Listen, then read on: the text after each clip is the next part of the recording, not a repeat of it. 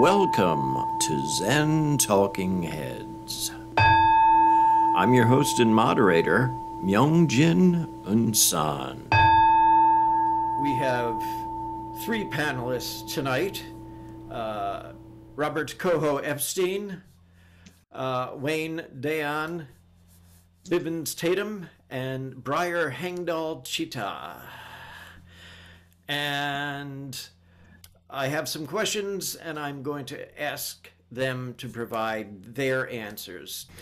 So, question one. What is Western Zen? All right, I'll jump right in. Thank you. Zen has evolved everywhere it has gone around the world and taken on local flavors as it adapts the medicine to suit the sickness, which can vary in different cultural appurtenances, lineages, or situations while remaining true to the essence and spirit of Zen. Western Zen is a work in progress, still being adapted to the oddities of Western culture and translation of Eastern philosophy. Thank you. Who else would like to weigh in on that? What is Western Zen? I'll jump in. I would just say that everything that Haengdal said was great. And I would just add that I think it's a really interesting and unique characteristic. Three things about Western Zen that's a little bit different than the older traditions. That is much more of an emphasis in Western Zen on lay practice and the integration of Zen practice into everyday life and ordinary social situations. Two, the role of women becoming much more prominent and taking leadership roles, which didn't exist in the old schools. And that's changed the flavor of Zen, I think, in a more well-rounded way. And three, the parallel development of Zen in the West and modern psychology, which have had some ways of informing each other so that some of the schools anyway, particularly the lay schools, include more of the work on getting through personal obstacles and working with the self as opposed to just abnegating it. Thank you. Very good. And Reverend Dae'An, how about you? Oh, well, I will agree with everything that has been said so far, and I will add that Western Zen is ironically the best contemporary instantiation of a Western wisdom tradition leading from Socrates down to the present, and the ancient Greek philosophical philosophy as a way of life, in that it not only has the ethical, psychological, epistemological, metaphysical thought behind it, but it also is a place where people of like minds can congregate together and discuss such things, which is unusual for Western philosophy, but is Zen. And because it's Western Zen, it has that entire tradition behind it, plus an Eastern tradition of philosophy that is coalesced into one modern school. Wow, thank you all. Can I throw another comment in? Sure. This is bouncing off of what Wayne said. It struck me that the Socratic dialogues, where Socrates would try to test and draw out a response on some aspect of truth from the person he was talking to through questioning, has some parallel similarity to the way that the Chan and Zen masters would ask questions to either the groups or individuals that they were working with to test their understanding and also to bring them further along in the path of insight. Sort of like this. Is it different from Asian Zen, and is one more legitimate than the other? Yes, no. Moo or ack. Don't know, and all dichotomies are false dichotomies. Very good. You're all very good Zen students, apparently. Okay, now into something a little bit more granular. What about lineages? Do you think they're important? Are they even real?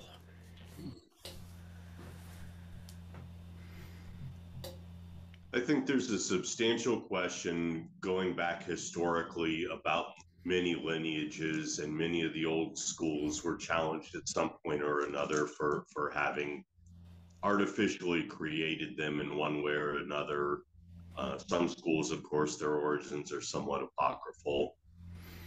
That being said, there's probably some legitimacy to it. Talking about that third leg of the stool that you just rode on, or legitimizing a student-teacher relationship and an ability to carry on the teaching, that there be a continuity where somebody is working with another person or a group of people to establish they sort of maybe kind of know what they are or are not talking about, versus just going online and starting a sangha and saying, hey, I'm going to teach you Zen, but it might not really be Zen. Mm-hmm. Fair enough. Robert, what do you think about that? Yeah, I personally have a strangely strong attachment to lineage for someone who doesn't really know or follow rituals and rites very closely, and doesn't have most of the trappings or accoutrements of someone who is a formal Zen person. But the actual lineage of being able to look back at the line of masters and teachers that led up to what you are practicing and feel a kinship and affiliation and a sense of inheriting what they have passed on is extremely important to me.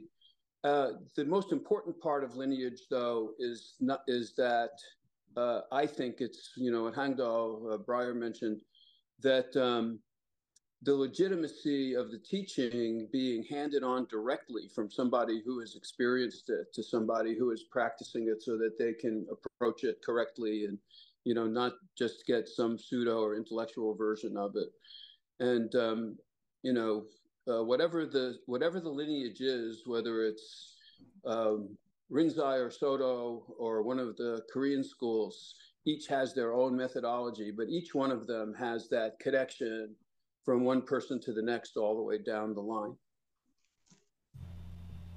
And Dae'An, how about you? Well, I would agree completely with the continuity, and the passing on from teacher to student is absolutely crucial.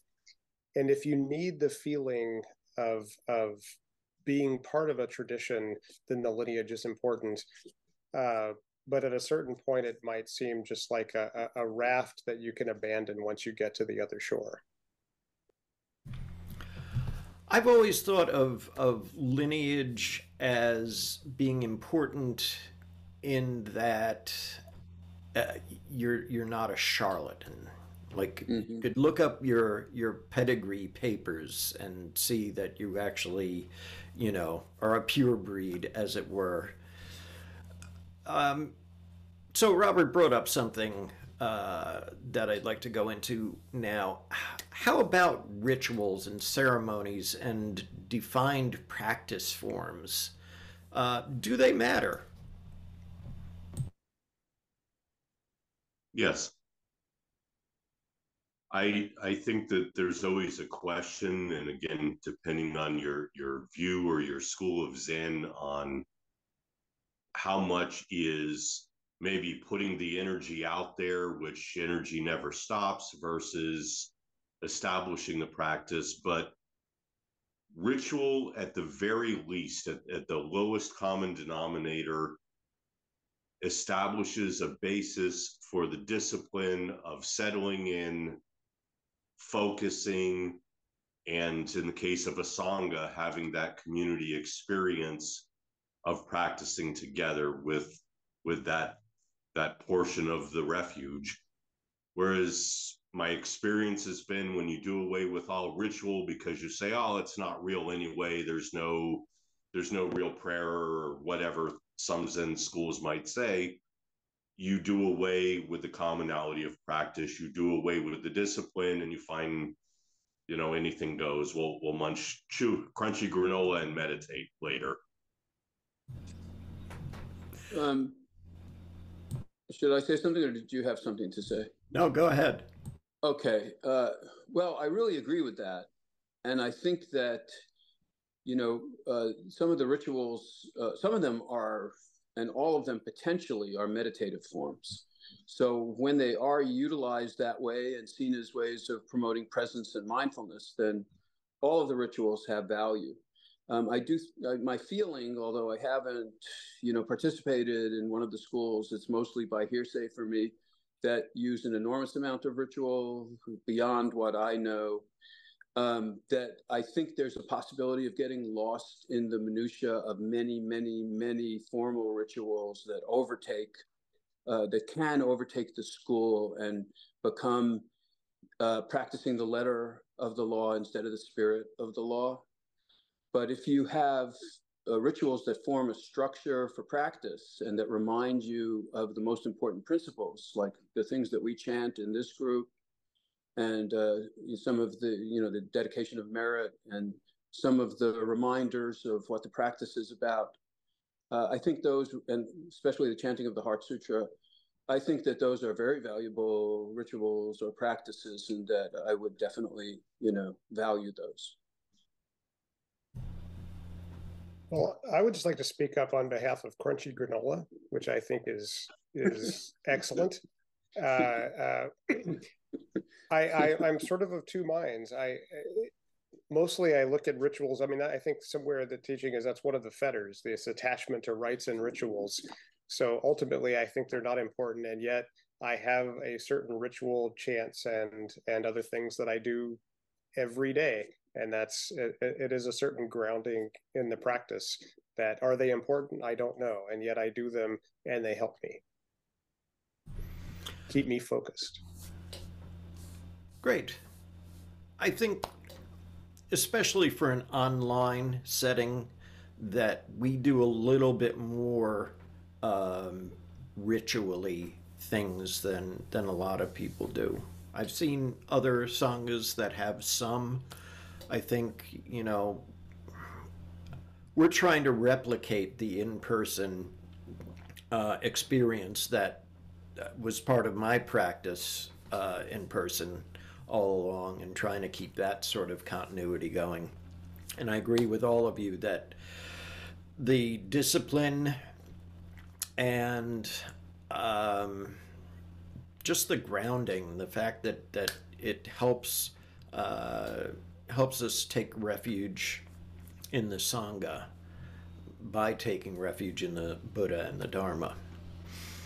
So, on the subject of practice forms, there are a number of forms associated with Zen.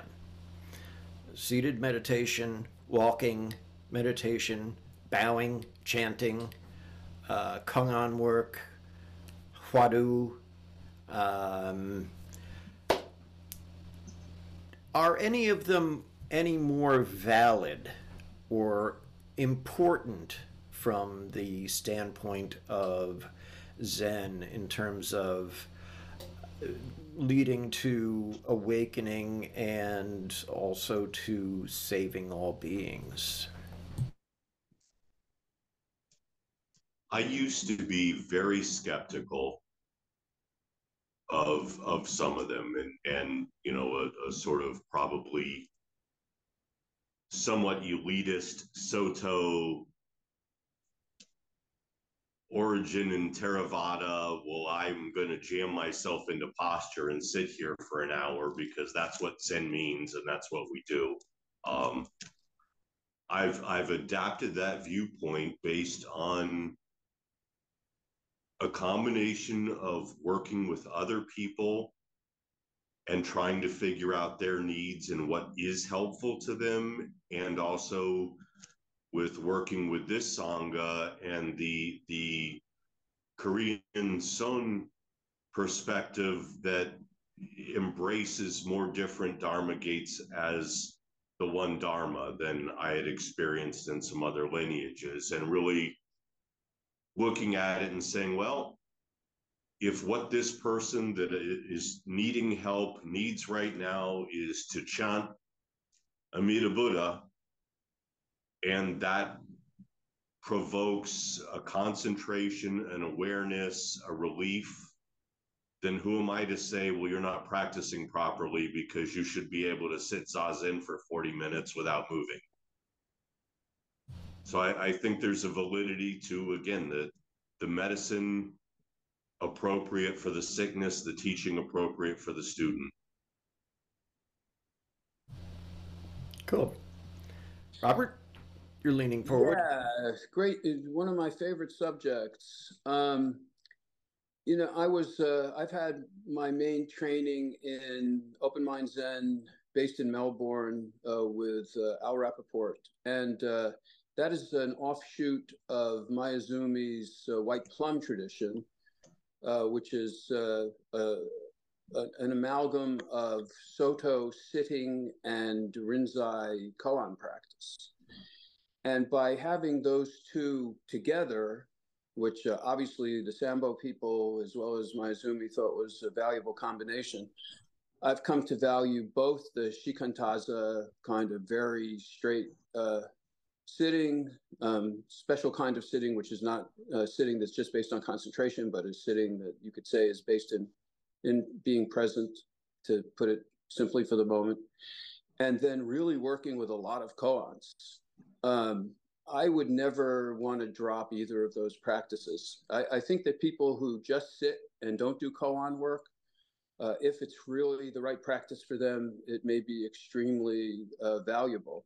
And the Rinzai tradition and some of the other traditions that just do koan work almost from the beginning, not quite, but do the whole system, the whole extended system is based on koan work and the koan progression. I think that's a very valuable path too. But being able to just sit without a koan and being able to really work on a koan, I think that having both of those capabilities is really of great value. So you can see what it's like to be quiet, and you can see what it's like to work on something that opens the mind. As far as hwadu goes, before I went into this school, I did a couple of years of work on hwadu remotely with a teacher. And I think it's just a great practice. I mean, for those who just do hwadu and as their practice for years and never go into koans, I think hwadu in itself can be amazingly mind-opening. And so I love all the practices, and I think they're all great. Dae'An, how about you? Yeah, well, I've tried many practices and many of them have been successful. But I mean, Briar's the skillful means seems important. It's what will work best for the person. But in a sense, I mean, whether they're more important, one things, all things, move among and intermingle without distinction. I mean, it's whatever works. Very Hawaiian approach there. Intermingling without hindrance. One of my favorite poems. As an offshoot of that, Robert was talking about things in terms of seated and kongan work. What if, out of all those forms that I mentioned, you didn't sit and you didn't do kongans, you just did bowing and chanting, or bowing and hwadu? Would you consider that legitimate Zen practice?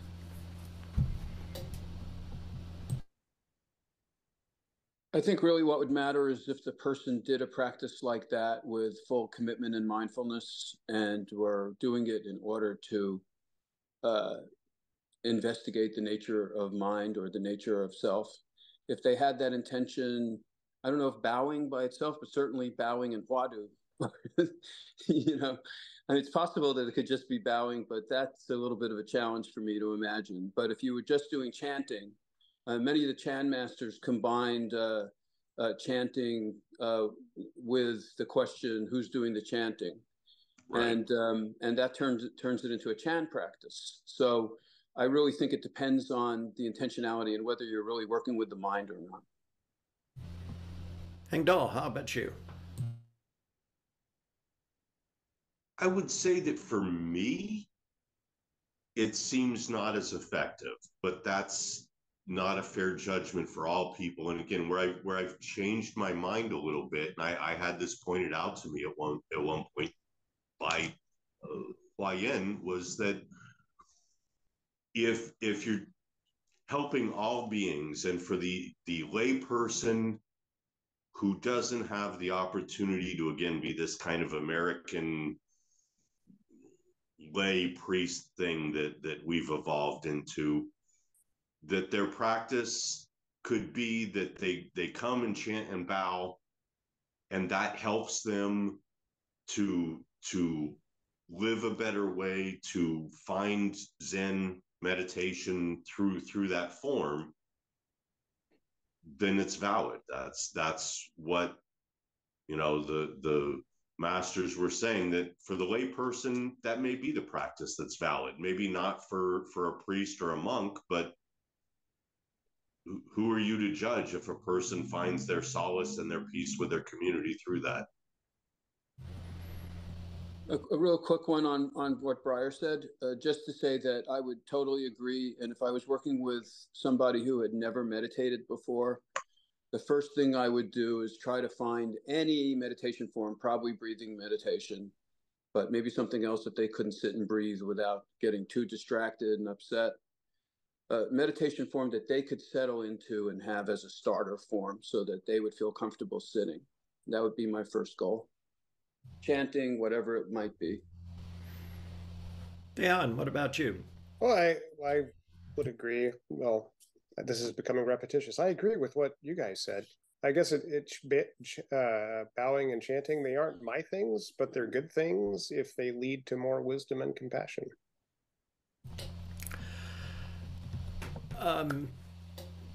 Robert, if you've never done 108 full prostrations in the morning, you haven't lived. Of course, the days of even 27 prostrations says that ship has sailed. But I never did 108, but I did some prostrations in the past, and I enjoyed them. They also, you know, if you do yoga, it's a little easier. At my current condition with spinal stenosis, I don't think I could do it, but I would still find it interesting. Yes, that raft has definitely crossed over to the other shore. Okay, so we're about ready to wrap up here. There were a few other questions I had, but we can save them for the next Zen Talking Heads episode. How would you describe your practice and put that in context of a monolithic Western Zen practice? Like I opened up with, you know, what is Western Zen? Well, is there a Western Zen? And how does your own practice fit into that?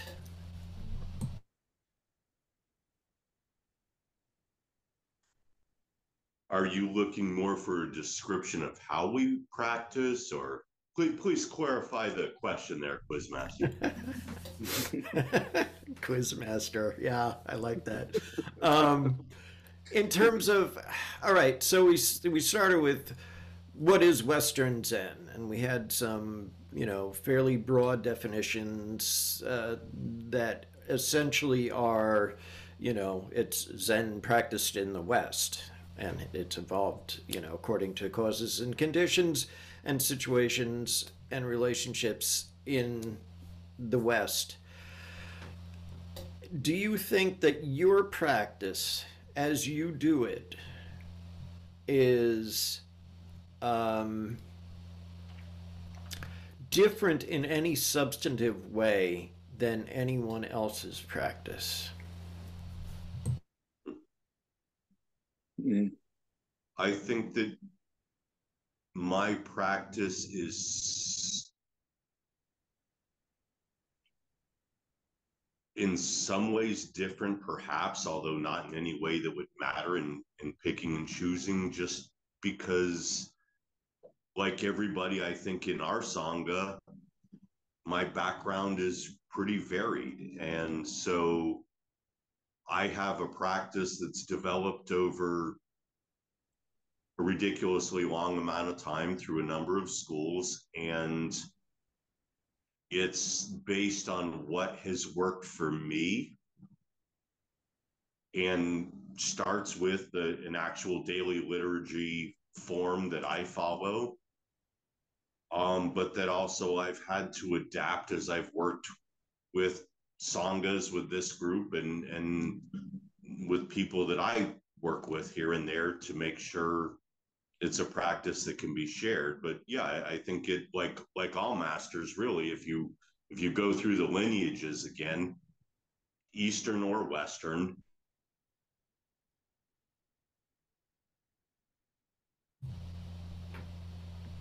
I think we just froze on Haengdal. I think that's low in the interpenetration of what we're doing. Yeah, we're in Zoom hell for a second there. Zoom hell? We lost a lot of that Haengdal toward the end. That probably wasn't important. Well, Robert. I think that Haengdal brought up something that was important, which is that even in any given specific lineage, while staying true to the basic principles and practices, every single teacher in the history of the lineages had their own special device or their own special way of teaching that they developed and passed on to their immediate students. So the lineage grew not just by mechanically passing on a very specific practice with no variations, but by adding something of the individual to it, of the individual teacher, and then passing on those skillful devices to their students. And then some of those would stick and some of them would fall away. So the lineage and the practice is kind of a living being that goes on and changes through the different individuals that master it or hope to master it.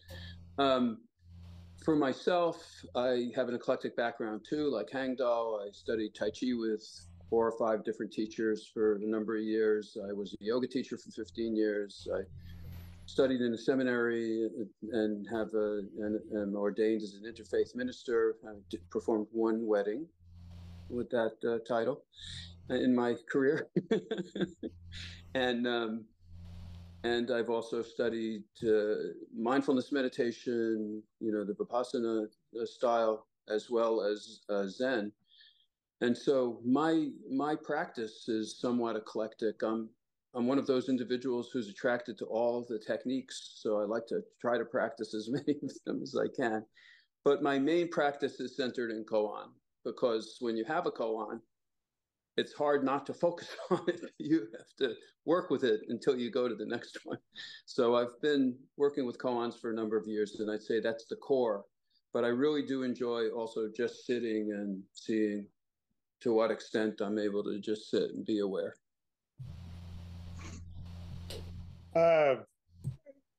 I guess my own practice is highly influenced by the path I took to Zen, which is through Western philosophy, existentialism, pragmatism, the Hellenistic philosophers of Stoicism, Epicureanism, and Pyrrhonism, which affect both the mind and the way you think about the world and the way you react to it and your ethical practices. And all of this informs everything I do. But I guess the daily practice is probably walking and lojong more than anything. Those two, because it's all the time. Lojong is something I do all the time. And of course, sitting and all the other forms of meditation are useful, but those are the two that are always there for me. Yeah. I would say in general that the concept of Western Zen is one of those generalizations that people sometimes fall into making, and it's an absurd statement. And, beyond defining it as Zen as practiced in the West, it's just silly.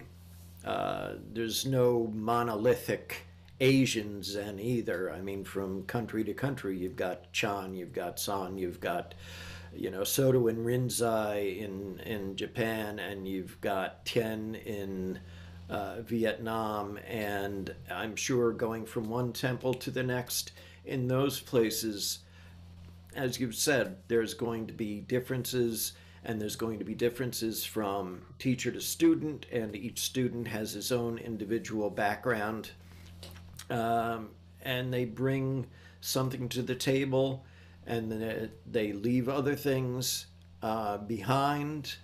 As Haengdal has been saying, it's what does the student need? What illness does the medicine, whatever it might be, need to treat? And with that, we'll wrap up tonight's special edition of Zen Talking Heads, and thank you for participating.